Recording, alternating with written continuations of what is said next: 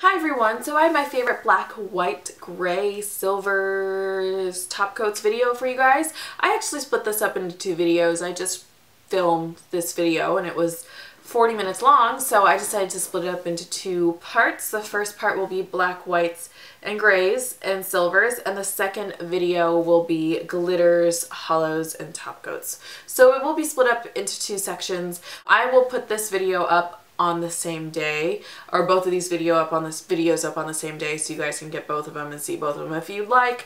The second video will be linked down below so you guys can see them. Otherwise, yeah, the intro from here on will be the same, and then you'll see the rest of the video. This is the third time I've tried to film this video. The first time it was far too long. The second time, again, far too long, but I realized that there were some things that I could take out, and this time I'm hoping it's going to be a time efficient video. If you guys haven't seen the rest of these videos, it is part of a series that I started probably like 3 years ago, where I go through every color category and name my favorite polishes in that color category. This was started by my friend Holly, or Miss Holly Berries here on YouTube, and I'm sure you guys have heard of her. If you haven't, she's amazing, and I will link her videos down below. She also just recently got married, so go and wish her a lifetime of congratulations to her and her new husband. But anyway, she started this series and I thought that was a really good idea, so I started it as well really long time ago, went through all the colors, didn't for whatever reason do this video in a timely manner, and I've been promising this video forever, and so here it is today. I have clumped together black, white, gray, silver, and then top coats at the very end just because I basically didn't want to do another video. So that's that. The first things I'm going to talk about are just black and white creams. This is the Wet n Wild Wild Shine nail color in black cream and French white cream, and these are just my go-to black and white cream nail polishes. I picked out these because I heard at some point that they were really good nail polishes for the price. Wet n Wild in the US is about $1, so these are each like $1, and I can go through black and white creams like crazy because of nail art. That's really what I only use them for. So I decided that these were just going to be my go-to forever. They're pretty pigmented. They're, again, super inexpensive, so for the fact that I only really use them to swatch or for nail art, they work perfectly for me. I have some white nail polishes with stuff in them. The first ones that I always think of are these. These are from Wicked Polish. This is from their original packaging. This is the Crelly bases, the white Crelly bases with the neon glitters from her, it's not called her disease line, but the line named after a bunch of like the physical ailments. This one is Gangrene and this one is Pox. And Gangrene is a white Crelly base with neon yellow and green glitters, and Pox is a white Crelly base with neon pink and orange glitters. And for me, Wicked Polish was the very first person to make the white Crellys with the neon glitters. Really, she's the first one that I ever saw using neon glitters in her nail polishes. I bought them, again, a really long time ago when she wasn't like super sought after. Her restocks get kind of crazy now, so you should definitely follow her on social network to see when she restocks so you guys can not miss out on them. But she was the first one to do those, and those are just beautiful nail polishes. They layer pretty well. You do want to layer it over a white cream so you don't use too much of the polish because it will get thick on your nails, but the effect of the nail polish is really cool. A classic white with stuff in it is KB Shimmer's O Splat. This is another sort of original indie maker. In my opinion, she's a very, very well-known indie maker, and this color I feel like epitomizes her brand. Very, very funky, very punchy, really characteristic, and like it's so recognizable if you're familiar with like the nail polish world, I guess.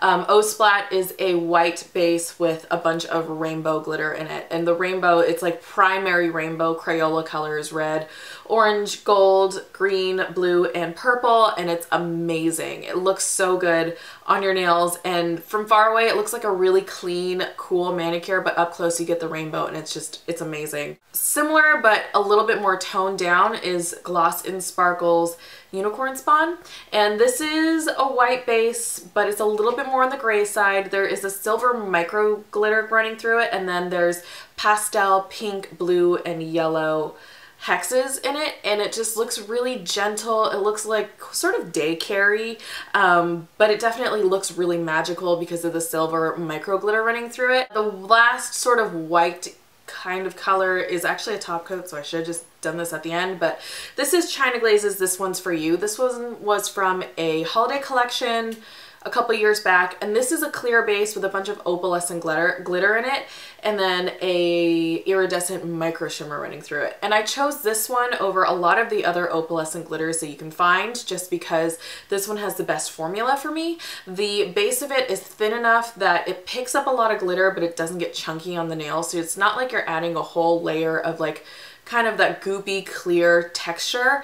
It goes on really sheer, like a sheer shimmer top coat would, but it has glitter, opalescent glitter mixed through it, so it turns out to be this really sort of jellyfish-like finish on the nail, if that makes any sense. But it looks really cool. It transforms manicures really nicely, and it looks really great over dark nail polishes. Moving on to like black sort of gray territory, I have a couple of black with stuff in it.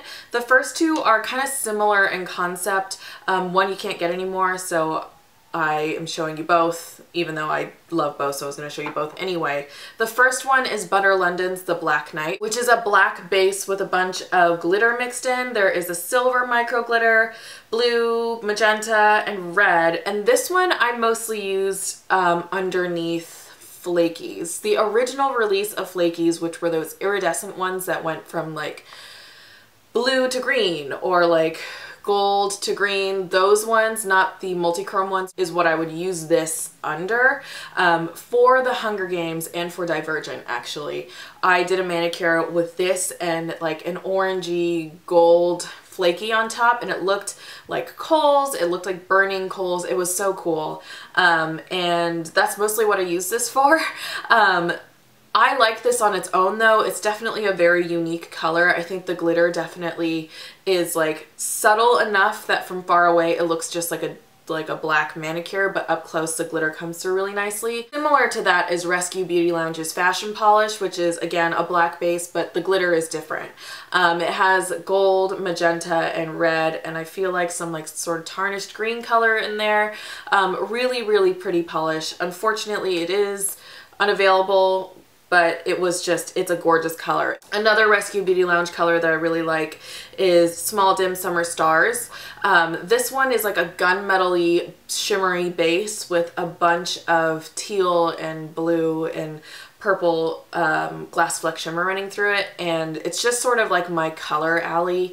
I love this color of the shimmer running through this. It definitely does look like stars, and it's a really cool, edgy sort of color. If you want a black, or like if you want a dark manicure and a dark shimmery manicure without always having to reach for a dark gray, for example, this one is great just because there's the shimmer in there that gives it a little bit of color, but it keeps it in the same color category as some of these polishes, which I'll show you next.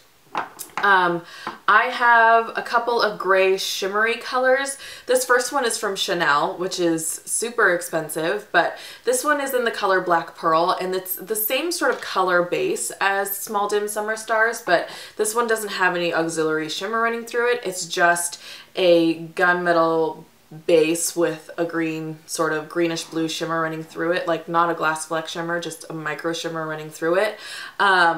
This one is a little bit on the thin side, but it is a very elegant nail polish when you actually wear it, surprisingly, based off of the color. Another dark sort of gray shimmery color, which has a little bit more foil to it. This is Chanel's Graphite. Again, another very expensive color. This one was limited edition, so you can't find it anymore. But this one is sort of just like a graphite gray color. It has a sort of platinum-y, chunky shimmer running through it, and so it makes it look really foiled, but also again translates really elegant on the nails. However, Revlon released, completely in my opinion, I think that this one was released in response to the Chanel one. This one is called Carbonite. Star Wars fans unite.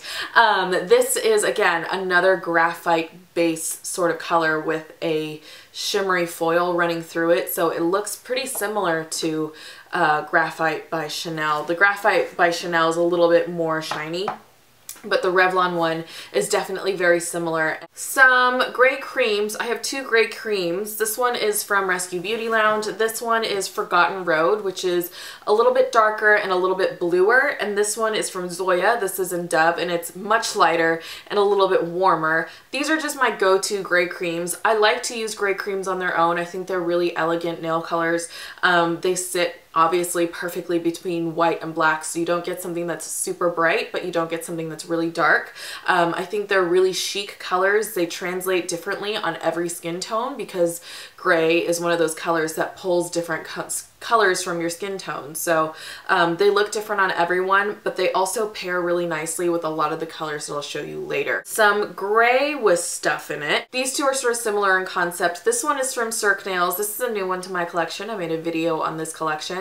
This is the color New Moon from Cirque Nails, and it is a mid-tone gray with a sort of platinum shimmer running through it. And this one is from Illamasqua, and it is called Raindrops. It is a lighter gray, a little bit more blue toned. It has a pearly glitter shard running through it, and they're very similar in concept. This one definitely looks like, you know, like a rainy gray window, basically. It's a really beautiful color. I love layering this under things as well. And this one is a little bit more glitzy because of the platinum glitter. Both have really nice formulas. These two are from Taco Lacquer, and these two are kind of the ones that inspired my purchase and need for this one, which I'll get to in a second. I, again, love gray with stuff in them. I think gray is a color that pairs with anything, so if you put anything on it, it just looks amazing. Taco Lacquer has a lot of really good shimmers, and the shimmers that they have are very, very vibrant and very strong. The shimmer doesn't get lost in a lot of their polishes, which happens in a lot of brands. Just shimmer gets lost really easily. This one is called Muse, and it is a gray with a purple, like a bright purple flash. And this one is Electric Apple NYC, and it is a gray with a really bright gold flash. And I love them. They have really great formulas. The shimmer, again, doesn't get lost, and that's just my favorite part of them. This one is Cloudy Days Go Away by Polish by KPT. And because of Taco Lacquer, I kind of was like, I want a gray with a teal shimmer in it. And I had been looking for a gray with a teal shimmer in it forever. And then I finally found this one this past year, and it's a gray with, it's not quite as fine of a shimmer as the Taco Lacquers, but it's still a micro shimmer that goes from blue to teal to purple. The teal is definitely the main color, and it's gorgeous, and I absolutely love it. I have a backup of it. And I think I talked about it in a video, but it's definitely one of my favorite gray nail polishes just because of the teal shimmer in it. I have some silver foils. This one is from OPI. This one was from the OPI San Francisco collection. It's called Haven't the Foggiest, and it is a little bit more of a smoky foil. It's not your typical bright silver foil, which is like this one, which is Trixie from Zoya. Both of these have a really nice formula. They're very, very mirror-like. They're very reflective, and they're opaque for me in 2 coats. Trixie obviously is much brighter than Haven't the Foggiest. Haven't the Foggiest, again, is a little bit more smoky, which is why I like it so much. This to me was a very unique release for OPI in terms of silvers they could have released. I love how bright this one is and how reflective it is, and it's the same with the Zoya. I find that Zoya's Trixie is the silver foil that I compare most silver foils to, just because it's so bright and it's so mirror-like, and this one stamps really well as well. This one is from Zoya as well. This is a pixie dust color. The pixie dust colors have been discontinued, so they will be selling whatever is left on their site and whatever is in stock, and then that is it. So if you want some pixie dust colors, go pick them up. I recently did that, and you'll see that in a haul, which is the next video. But this is London. It's their gray pixie dust, and it has the silver glitter running through it, and I just think it looks really cool. It looks great. The shimmer running through this definitely makes this polish and definitely makes the texture of this worth it. This one is a very chic manicure. Again, from far away it just looks like gray, but up close you get the texture and you get the silver shimmer, and it definitely saves the nail polish. This one is from OPI. This one is from their Magnetics line from a very long time ago. This one was from OPI's auxiliary James Bond collection that they released. They released the Skyfall collection for the fall of like 3 years ago, and they released some sort of duos to go with them, and the fad at the time was magnetics, and so they released a magnetic polish to go with it, and they actually released I think 2 magnetic polishes to go with it. This is the one that I end up liking the most. It's called Is That Silva. I have recently gotten rid of all my magnetic polishes and magnets because they were just a hassle, and it was cool while it was happening, but it's kitschy and it just, I didn't need them anymore. I kept this one though, however, because this one is really pretty on its own. This is a gunmetal-y gray shimmer on its own, but it has a holographic glitter running through it. And the hollow glitter in it is like super, super strong. So even if you wear it on its own without magnetizing it, it looks really cool. So it's really unique to my collection, which is why I've kept it around. And which is why it made this list, because it's so unique. And the gray with the contrast of the hollow glitter on top is just like, it's crazy. It looks very 3D and it's really pretty.